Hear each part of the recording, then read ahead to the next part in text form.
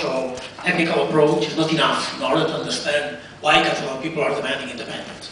Well, the case of Quebec is quite different, not only because the attitude from the Canada government was quite different from the Spanish one, but because there is a significant ethnic question concerning the French language there.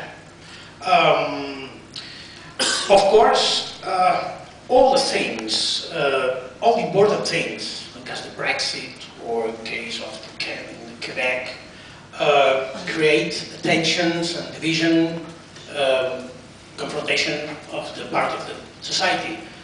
For me, that is not the problem. The problem is to not find the way to solve that disagreement, because the disagreement is a characteristic of a democratic society. Always you can find disagreements in a democratic society. That is not a problem. That is in fact, is a sign of the health of the democracy. The problem is when you are not allowed to solve that disappointment through the democratic means. That is the problem. And all of questions could be put on the table. For me, the unity of Spain, or the unity of Catalonia, or the unity of Romania is nothing sacred. It's not come from God. It's come from the human being. So if a new generation needs other and more modern tools to manage their challenges, why not? Why the countries of our ancestors is the West to manage the challenges for the modernity? That is unbelievable. So the way to solve that contradiction is to ask the people. So regarding the non-violence commitment, Catalan movement is one of our best arguments. The commitment to Catalan people to peace and to non-violent way is not come from now. There is centuries of experience in that.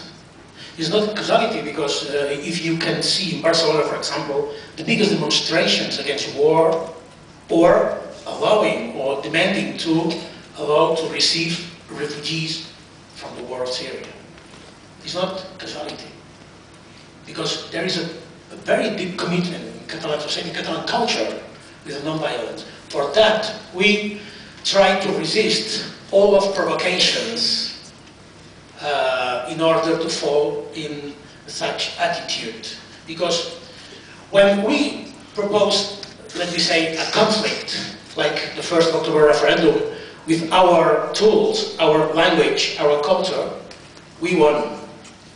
But if we follow the conflict as the Spanish state has designed and has decided, which means violence, confrontation, we will lose.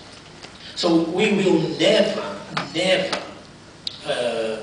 use the violence or accept the violence as an alternative to defend our right. Because it's time to say the right of self-determination is a tool to prevent conflicts. It's a shame for the humanity to see the only successful project, successful demand of the right of self-determination is thanks to violence. That is a shame. In the 21st century, that is not acceptable. For that reason, we will not follow the path of the Gilets jaunes. Because we have no one single point relationship with that, of course. But we have shown since 8 years our clear commitment to civical and peaceful demonstrations. Is there another country in the world who has allowed, with the capacity to call for big demonstrations every year, with more than 1 million people to the streets, with no one single incident, not at all? That is the first case in Europe, and that must be heard. That must be respected. Finally, in the question of the fiscal cost, well, I'm agree with you. We must do to explain clearly to our people the cost of independence. But first of all, now I'm very interested to know the cost of dependence. And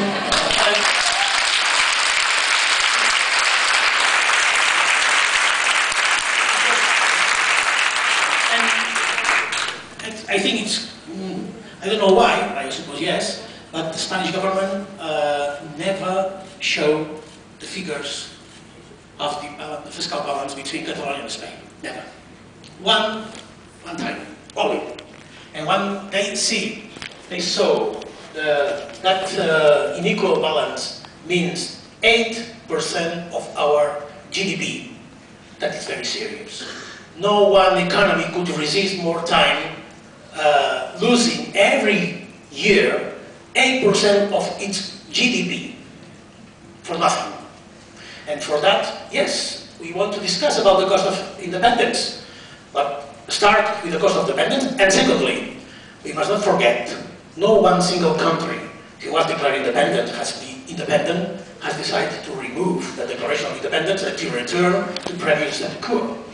So, well, that approach is very interesting. In order to remark, to stress, the Catalan case is not economical nationalist case. Because the economical reasons for independence in Catalonia were present 40 years ago.